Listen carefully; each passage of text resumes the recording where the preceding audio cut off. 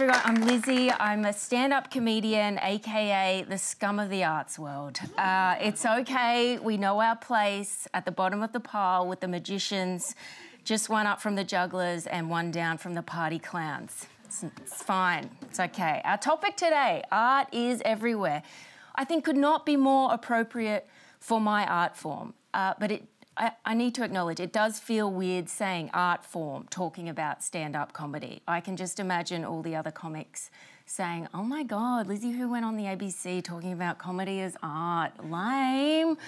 Although I guess technically comedy is art, but we're not quite ready to call it that yet. We're too cool, right? We're trying to be relatable, so we don't want to appear all high and mighty and call it art, okay? We might be more confident, I think, to call it art once our category starts being eligible for arts grants. In the meantime, we'll just keep working away, scribbling down our little notes, hoping there'll be art one day. We do see inspiration everywhere, and before gigs, you know, you'll see comedians in green rooms, which is often just a dirty kitchen in a bar, poring over our notes in our phones or in our little notebooks. Some good ones, a lot of not so good ones that will never be told again. And we'll ask each other, is this anything? Before going out to the audience, asking essentially the same thing. Here's a note that I just wrote down today in my phone. It says, inner city hitchhiker, Soviet taxi, cabs for everyone. It's not funny, but maybe it will be if I find the right angle. Jokes, you know, they're everywhere, and then you never know when they're going to pop up. You know, they're conversations you hear on the bus. They're an old colleague who used to keep his value pack of Metamucil on his desk like it wasn't a big deal.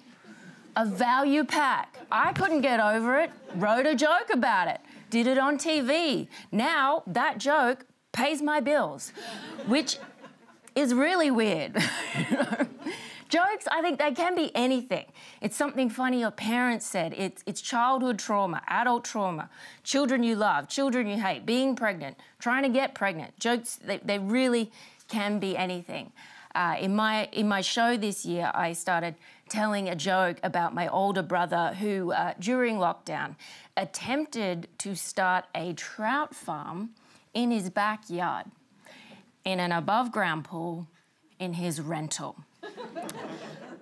Which, of course, I knew about at the time, but I didn't think to write about it because that's just, the Who's are a bit eccentric. I thought, yeah, that's just normal. And then, because I guess we all thought at the time the world was going to end, and sometimes you can be too close to a joke. You have to take a step away, and time had passed. And when I spoke to him about the trout farm again, I thought, why isn't this story about my brother starting a trout farm in his backyard pool in my stand-up? It's too good not to include.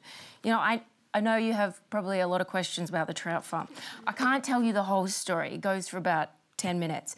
But it was during lockdown, and other people, you know, they were baking sourdough and doing puzzles. But my brother was thinking, where are you going to get your omega-3s? That's where he was at. And he bought about 20 trout from a farm 2 hours from Melbourne, and then he came back and drained his pool and then filled it with some tap water.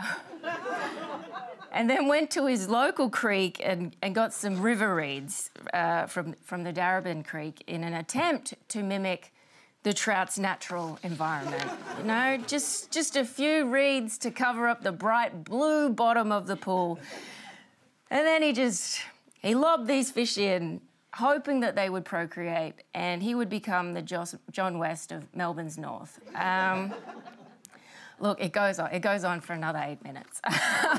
But honestly, in my show this year, it was a big crowd pleaser in the show, and many people asked me after, like, is that true? Is the trout farm story true? I said, yeah, I can't make that up. How could I can't make that up. But that story, that whole thing, that was art presenting itself to me, I think, on a very nice silver platter. The trout farm was definitely a gift from the comedy gods. And, you know, sometimes the jokes, the idea, they're not like the trout farm. They're a little bit harder to work out. And every night of the week, you'll find comedians in pubs or on the city's outskirts in big RSLs, touring through regional theatres. We're in big city offices selling gags to corporates mid-conference. We're at speakeasies around midnight trying to engage the few left. We're constantly working out ways to give our hastily typed out notes some form of life, you know? We're on TikTok and Instagram, YouTube and podcasts. We write books and TV shows and speeches and ads and memes. It's all very highbrow. A lot of people, they call us brave. Usually that happens right after a bad gig, a bomb, you know, an audience member will come up and say, "You're so brave," which is code for "you weren't very good, but we admire your courage. Keep at it."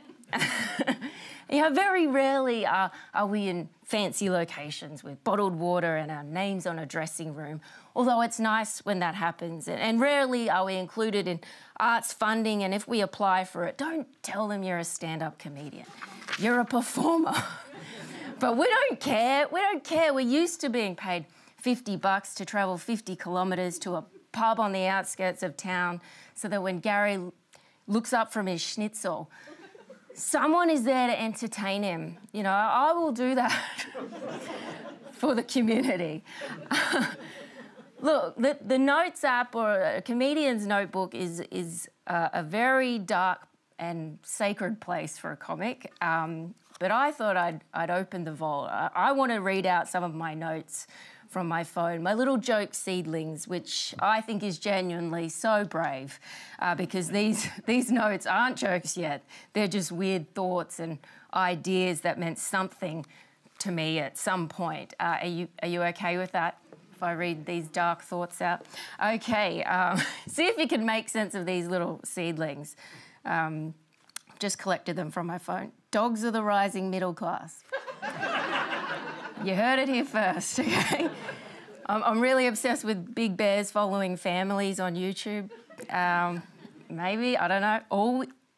All we know about America is bad shit and how to barbecue your meats, mass shootings and how to get that ultimate smoky flavour on your brisket. But Graham could be funny, I don't know. Just been to Bali, wrote a lot of notes there. Old surfer guy in front of me at beauty salon, getting his mullet washed and blow dried. He looked gorgeous. That's it. This note just said, "Tree ethnic dad." And I remember looking back at that. I was like, yes, I know why I wrote that down. That's in reference to Dad putting salt on a neighbour's tree to kill it. That's gotta be funny. Barefoot budgeting loser, I don't know. Everyone hates each other, very profound. That was the note, that was all it was. COVID reminded me of the 90s. Maybe too late for that one now, I don't know. I've even typed out random conversations I've heard at the pub. This one was from two very drunk friends back probably like in 2019. I just remember typing this out and the two guys talking to each other. "You got gays in your life, Buffalo?" I was like, what's going on here? "You got gay friends? How many books have you published?" The other one said, "If you look up my name, you'll see with women," and then one of them said, "With women, I become friends with them, and then I become in love with them." And I was like, okay, that was the convo. That was never going to go anywhere, but I wrote it down, and now I've just shared it with you, and I regret it. But sometimes, look, the notes do work. How's this one? This is the original note for the trout farm joke. "Big bro trout farm, ... Think of the kids who wanted to try fishing for the first time." He actually said that to me. Something they'd only heard about in the before years. Darabin Creek weeds. That was the original note. And it turned out to be a 10-minute joke. So yes, I guess art is everywhere. And maybe I am an artist. Am I art? I don't know. Is the failed trout farm art? I'm not sure. I'm not convinced. But thank you so much for listening to me. And I hope you have a great night. Thank you. I'm Lizzy Hoo.